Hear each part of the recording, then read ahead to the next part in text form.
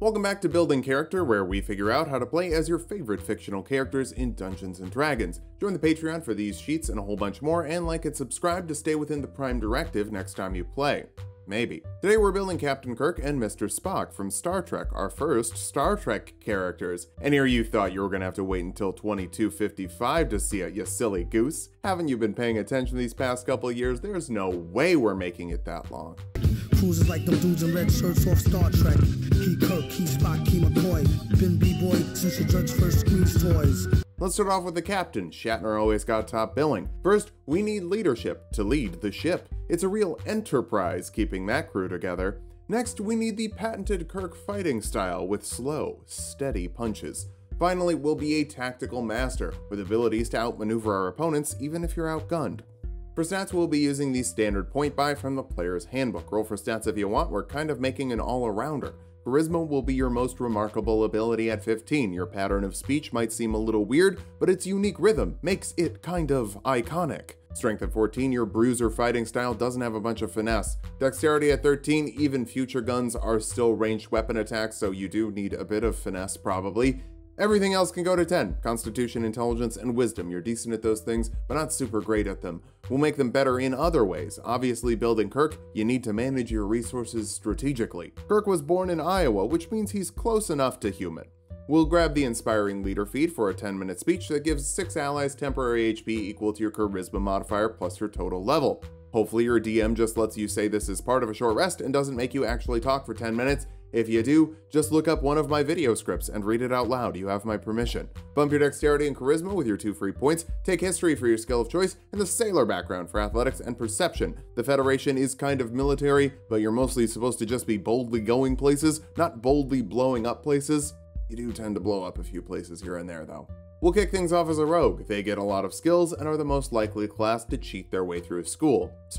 Cleverly exploit gaps in rules their way through school.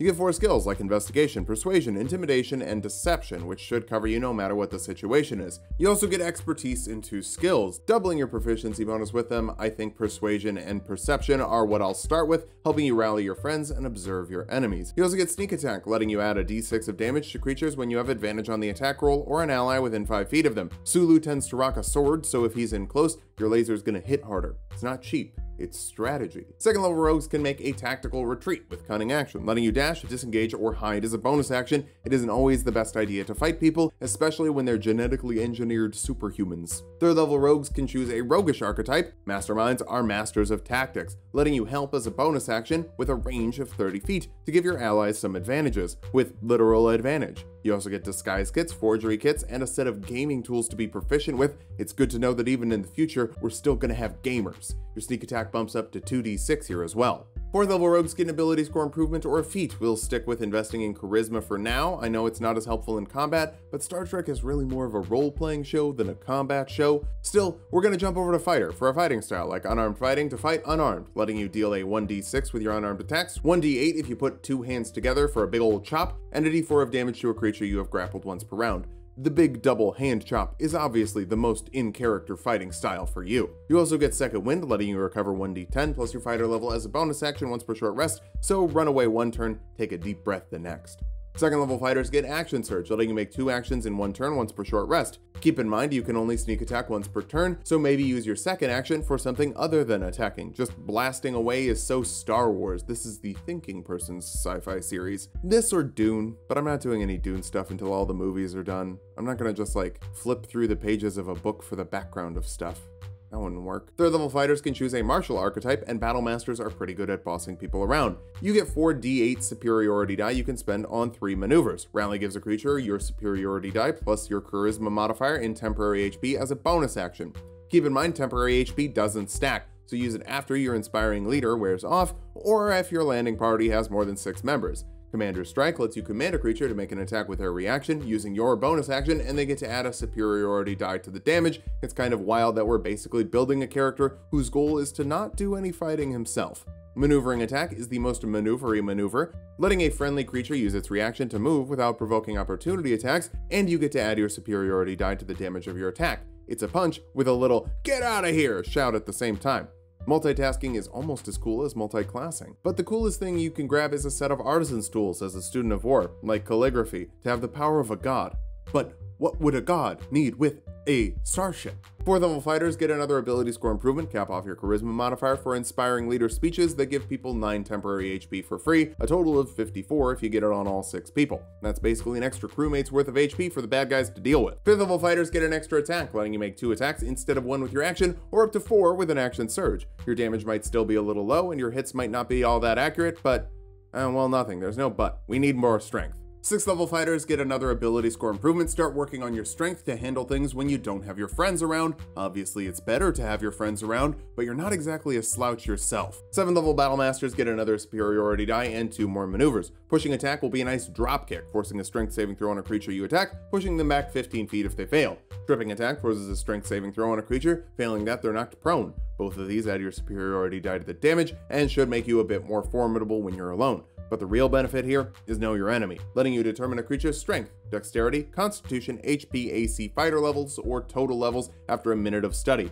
You get 2 pieces of information and know if they're better than, worse than, or equal to you. Just stall them out on the comms for a bit and you can know who you're fighting before you have to fight them. 8th level fighters get another ability score improvement. This time go for dexterity to be better at aiming your laser. That's probably a better option with sneak attack than punching people. Speaking of, let's go to the 5th level of rogue for 3d6 sneak attack damage and uncanny dodge, letting you take half damage as a reaction when you can see the source of damage. We won't be able to invest in constitution as much as I'd like, so this will make up for it and give you a bit more tenacity.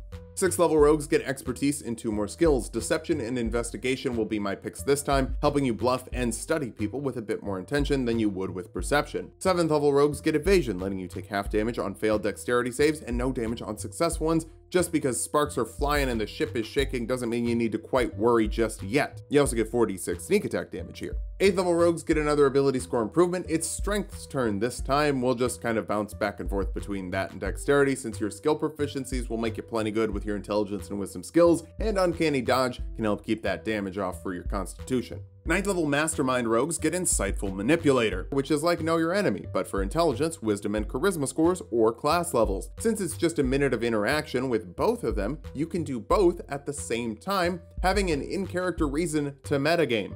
If Kirk played D&D, he'd metagame. That's how you beat the Kobayashi Maru, baby. You also get 5d6 sneak attack damage. That might help you beat the Kobayashi Maru as well, if you need to, like, sneak up on a test. 10th level rogues get another ability score improvement. Dexterity this time. The laser is going to be much more useful, but people take it from you a lot, so we can't just ignore strength. 11th level rogues get reliable talent, meaning the lowest you can roll on a skill check you're proficient with is a 10, and you still get to add your modifiers. That means a minimum of 27 persuasion and deception checks, 22 for investigation and perception, 21 for intimidation, 20 for athletics, and 16 for history. I just ran the numbers and I like the way they look. I also like 6d6 sneak attack damage. I'm guessing you're gonna like that too. Our capstone is the 12th level of rogue for one last ability score improvement. Rather than picking between strength or dexterity, I'm grabbing the tough feat, giving you an extra 40 HP at this point to survive in harsh alien worlds. Now that we've hit level 20, let's figure out how viable this build is. First, you have massive charisma skills that pretty much can't fail. You're also great at supporting your team with 150 temporary HP to distribute at the end of your short rests, help as a bonus action, and maneuvers to make the squad better. Finally, you can metagame, figuring out your foe's strengths and weaknesses to develop a better strategy. For weaknesses, you're a fighter rogue multiclass without a capped physical skill, so your damage is gonna be a little mediocre. Your saving throws could be an issue, with constitution and wisdom being particularly common and particularly nasty saving throws as well. Finally, you technically don't have any magical damage, even though your DM's probably gonna give you a magical weapon for a laser pistol. Still, you might want to find someone with abilities that are a bit beyond human. Thankfully, you're great at assessing other people's skills, so you should be able to find a first mate that rounds off your weaknesses. Something wrong? Kink in my back. That's it. A little higher, please. Push hard. Dig it in there, Mr. Let's start off with our goals for this build. First, we need Vulcan physiology, meaning compared to a human will be bigger, faster, and stronger too. You're the first officer of the Enterprise crew. Next, we'll get necks, with a little pinch that stops people from moving. Finally, we need to put our heads together. I'm talking about a melding of the minds here, folks. For stats, we'll be using the standard point array from the player's handbook. Roll for stats if you want, just keep your multi-classing minimums in mind. Intelligence will be number 1. You're the science officer, you need to know the science. Wisdom next, insight and medicine are both on that list, and you're pretty good at sensing how other people feel, talking to them about it, Yeah, we'll get there. Strength after that, Vulcans are better at lifting things than humans, but don't let Kirk put you in the cargo bay. Follow that up with dexterity. As good as you are at punching, lasers are pretty good. Constitution is a bit low, you don't actually have to brawl all that often, but we'll dump charisma. Just because you have super empathy doesn't mean you're great at talking. See? I told you we'd get there. Spock is a half Vulcan, and Vulcan are Star Trek elves, so Spock is a half elf. That'll give you +2 wisdom and +1 to your strength and intelligence modifier. The player's handbook half elf has +2 charisma instead of wisdom, but Tasha's gave me permission to change it. If you don't like that, get a job at Wizards of the Coast and publish a book, you dingus. You also get 60 feet of dark vision, Fey ancestry for advantage on saves against being charmed, and you can't be put to sleep with magic. Call it a little Vulcan willpower. Half-elves get 2 free skills in addition to the 2 skills from your background. Get athletics, investigation, medicine, and perception however you want. Technically, you went to the same school Kirk did, so you could go for the sailor background if you want. I'm not too picky about backgrounds either. I'm kind of loosey-goosey if you haven't noticed. These bills are more like guidelines for you to make your own stuff than actual hard, fast rules you have to stick to. I can't arrest you if you change something. We'll kick things off as a wizard to grab 2 skills from the wizard list, like insight and history to put your big brain to use. Or you can put it to use with spells and cantrips, like message, to whisper to a creature 120 feet away, and even let them whisper back to you for some communication with the party on the Enterprise. Light creates light for your crewmates with bad human eyes, and True Strike will let you remind your audience that Star Trek was saved by a bunch of Trekkie women, so gatekeeping the fandom for dudes is even more ridiculous than it normally is. It also gives you advantage on a weapon attack next round, but that's bad, just attack twice. For your first level spells, we'll grab the Physical Suite, Long Strider, Jump, and Expeditious Retreat, adding 10 feet to your movement speed, tripling your jump distance, and letting you dash as a bonus action in that order. We won't be going into Monk. I know that might seem surprising, but I'll explain it more later when we get there. These are going to round off that Monk physicality. Charm Person forces a wisdom saving throw on a creature, failing that they're charmed by you for a minute. This isn't really mind control, it's advantage on charisma checks. Keep that in mind. Identify will let you know about new alien technology when you find it, when you're boldly going. Finally, Mage Armor will make your AC 13 plus your dexterity modifier when you're not wearing armor, so you can sail through the galaxy in a cool blue shirt without worrying about dying. Second level wizards can choose a school. Enchantment wizards get a Hypnotic Gaze, letting you force a wisdom saving throw on creatures within 5 feet of you, incapacitating and charming them if they fail. You can repeat this over and over again to really get on your enemy's nerves. Get it? Nerves? This should be a useful technique in a pinch. You also get 2 more spells as a wizard. Comprehend Languages lets you understand all spoken and written languages for a translator, and Chromatic Orb fires a phaser that deals 3d8 acid, cold, fire, lightning, thunder, or poison damage. I'm not totally sure what type of damage a phaser should be. I weirdly want to say thunder for some reason. Third level wizards can learn second level spells. Hold Person is an upgraded nerve pinch, forcing a wisdom saving throw on a humanoid, paralyzing them for a minute if they fail, either letting your team get away or get in a bunch of critical hits. Detect Thoughts is an upgraded mind meld, letting you read surface level thoughts of a creature and probe deeper if they fail a wisdom saving throw. Things always get better when you put your heads together. Fourth level wizards get an ability score improvement. We'll bump your intelligence first, since your Vulcan stuff is probably the best bet for resolving conflicts without violence, which is kind of the main goal of the Enterprise crew. For this level spell, Enhance Ability gives someone advantage on skill checks of a certain type. If you choose Strength, their carrying capacity is also doubled. If you choose Dexterity, they don't take falling damage from heights of 20 feet or less, and if you choose Constitution, they get 2d6 temporary HP. Vulcans are just sort of better at everything. Now you can do that for an hour, depending on your concentration. Magic Weapon makes a weapon magical in terms of overcoming resistances and adds 1 to the attack and damage rolls. Phasers can blast through all sorts of stuff. I know I said that phasers were Chromatic Orb earlier in this build, but in the Kirk section, I kind of called them weapons. Spock doesn't have weapon proficiency yet, so we'll call him Chromatic Orb. Until we go to the first level of fighter and get proficiency with all weapons, hooray! You can also grab a fighting style, like unarmed fighting, which doesn't use weapons, but instead lets you make unarmed attacks that deal 1d6 bludgeoning damage or 1d8 with 2 free hands, and you can deal 1d4 damage to a creature you have grappled once per round. You can't really get any benefits from a magic weapon with this, but it's always there, even if the aliens take your phasers away. You also get Second Wind, letting you heal 1d10 plus your fighter level as a bonus action once per short rest. That should give you a bit of Vulcan vitality. Second level fighters get Action Surge to make 2 actions in 1 turn once per short rest, letting you nerve pinch and dash away right away, or do any other number of things. Spock's pretty good at reading the situation. I'm going to count on you to figure out what you need to do. Third level fighters can get really good at reading a situation if you choose the Samurai Martial archetype, giving you Fighting Spirit. That'll give you 5 temporary HP and advantage on all your attack rolls until the end of your next turn to fight with either the passion of a human or the focus of a Vulcan. You can choose to roleplay it however you want. However you like to do it, you get 3 uses per long rest. You also get another skill proficiency like Persuasion. After spending a bit of time with Kirk, you do get a little bit better at talking to people. We'll actually get even more of that later. 4th level fighters get another ability score improvement, cap off your intelligence modifier to maximize the power of your analytical mind. 5th level fighters get an extra attack, letting you make 2 attacks instead of 1 with your action, or up to 4 with an action surge. 4 punches in 1 round seems a little fast for Star Trek sensibilities, but the Western fight choreography in the 70s was just kind of slow like that. I mean, watch the lightsaber fight in A New Hope. It's steady. 6th level fighters get another ability score improvement. Bump your wisdom score here for better persuasion checks. Wait, why would wisdom help with persuasion checks? That's because 7th level samurai are elegant courtiers, letting you add your wisdom modifier to your persuasion checks and giving you proficiency with charisma saving throws. It's supposed to be wisdom, but you already had that from wizard. You could also choose intelligence if you didn't also already have that from wizard.